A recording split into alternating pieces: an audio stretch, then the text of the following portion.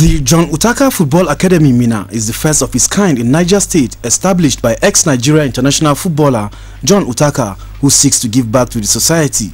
The academy presently has about 29 players who are being camped in a temporary camp located inside the state capital.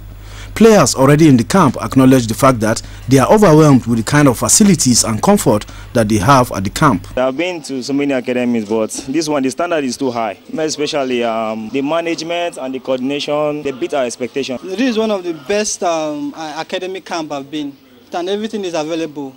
Been into this game for some time, but I've not seen what I've seen here so far. And I believe this academy is one of the best so far that I've seen.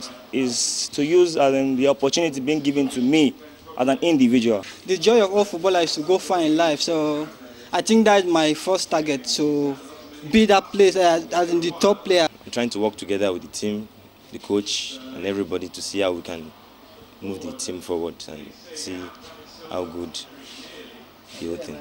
The John Utaka Football Academy, when fully established in Minna, is expected to be one of the best of its kind in the country.